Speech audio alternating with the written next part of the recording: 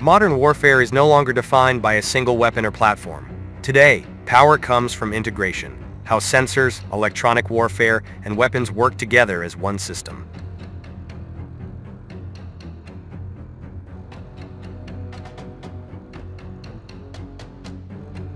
In Iran's case, this approach is often described as an iron triangle, the tight integration of indigenous radar systems, electronic warfare capabilities, and missile forces. Together, these elements form the backbone of Iran's defensive and deterrent strategy.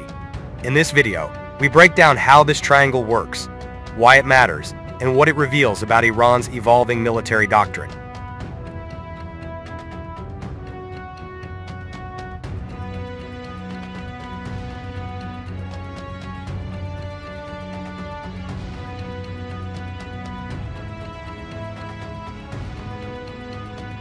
The idea behind the iron triangle is simple but powerful. No single component dominates. Instead, effectiveness comes from coordination. Radar systems detect and track threats. Electronic warfare disrupts and confuses enemy sensors. Missiles provide the kinetic response. By linking these three elements, Iran aims to compensate for limitations in air power with a networked, ground-based defense structure that is resilient and flexible. Radar is the first side of the triangle.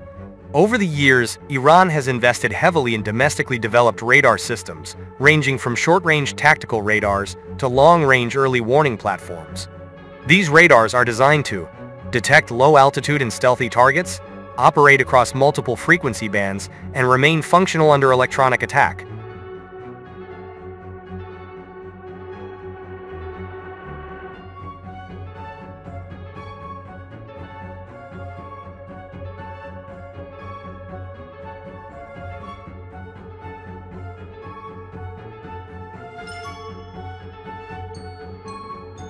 Mobile deployment is a key feature.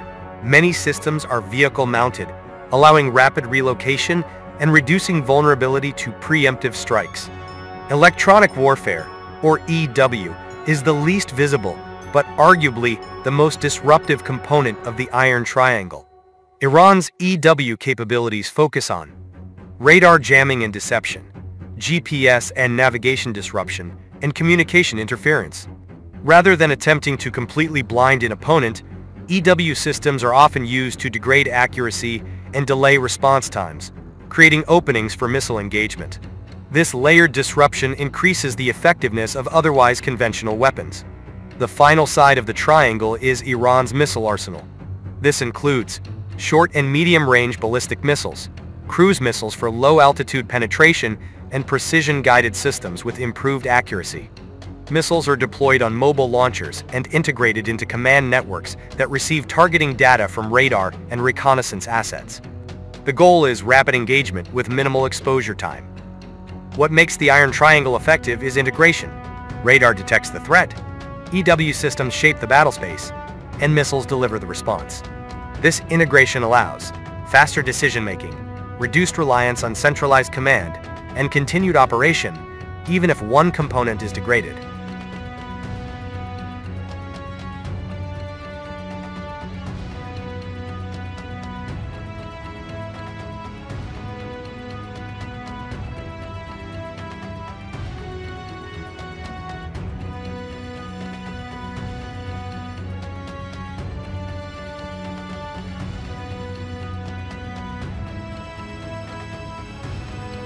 Exercises and public demonstrations suggest Iran prioritizes redundancy and decentralization, ensuring that no single failure collapses the system. From a strategic perspective, the Iron Triangle strengthens deterrence by increasing uncertainty for potential adversaries.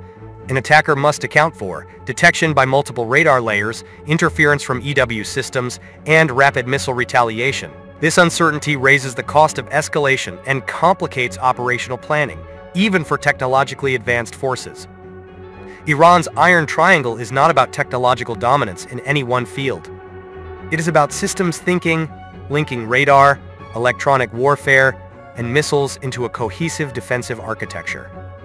In modern conflict, integration often matters more than individual performance. And through its indigenous Iron Triangle, Iran is betting that coordination, resilience, and adaptability will remain key pillars of deterrence in the years ahead.